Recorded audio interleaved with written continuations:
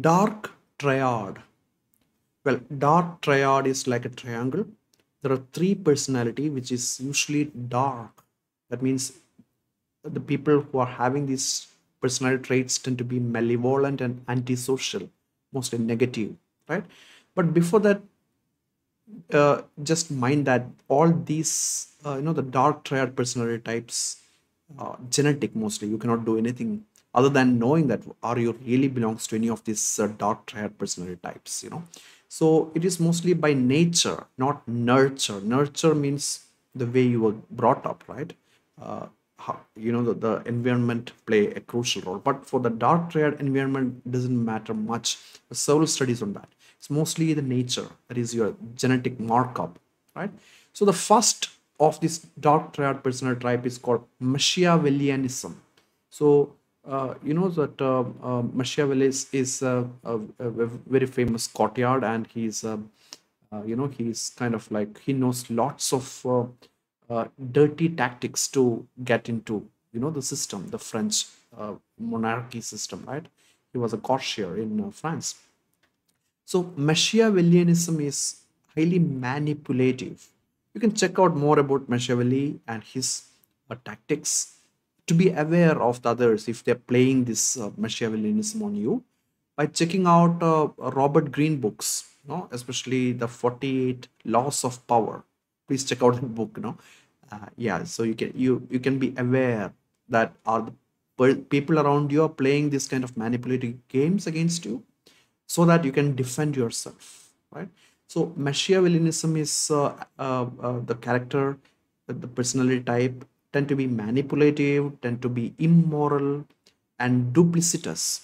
Two different personality at two different contexts, something like Dr. Jekyll and Mr. Hyde, very famous classical British novella. Check it out, that novella. Yeah, so the Jekyll and Hyde, right? So they often seeks a self-interest and gain, like corruption, Machiavellianism. The second one of this dark triad is called narcissism. So narcissism means extreme self-love and extreme egoticism, right?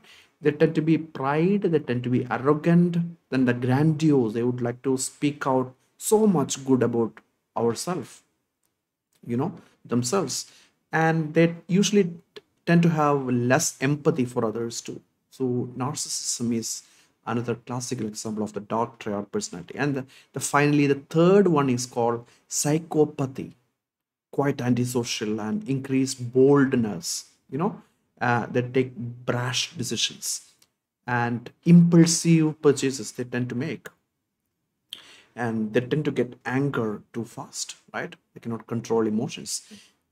They tend to have decreased inhibitions too, so as decreased empathy and decreased remorse. Even if they commit a mistake, they don't feel guilt about it or shame about it. So the remorse, that feeling usually doesn't come for the psychopaths, right? So these three personalities are tend to associate with lots of negative attributes with our life, you know and if you how do you know that is it really a dark triad, do you have it or not? You can do the same test, the big five personality test, and if you score very low in three attributes of the big five attributes are agreeableness. If you have very low agreeableness and low conscientiousness, at the same time high in neuroticism, low in agreeableness, low in conscientiousness, while high in neuroticism, then you tend to have this dark triad personality type. That is what research shows. And of course, there are tests dedicated only to test about this dark triad. So an example is personalitystesting.info.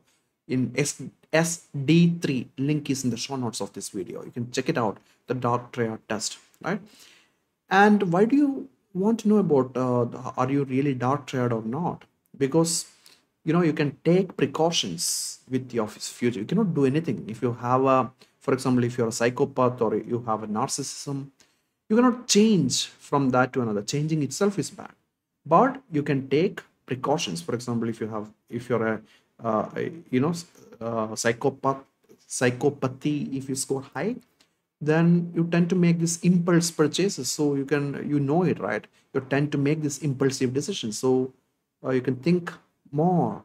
Don't take these impulsive decisions or purchases, all those things.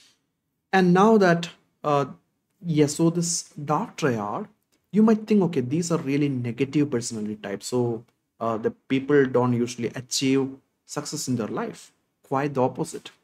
That is very interesting. There are so many interesting papers, like some, for example, Funholm in 2013 and Templar in 2018. Check out my book. An in-depth coverage is there in the book. Okay, these papers analyzed chances of career success with various personality types, and they found a fantastic correlation. If you are, if you tend to be very high in these all these three dark triad personality types, you're more prone to get success in your life, especially in the promotion, faster promotion, you know. And because of that, workplace become toxic. You tend to bully the other coworkers. You tend to be less with empathy, you know, and that leads to high stress level in the workplace. So it's very very. I mean, the implications are exhaustive.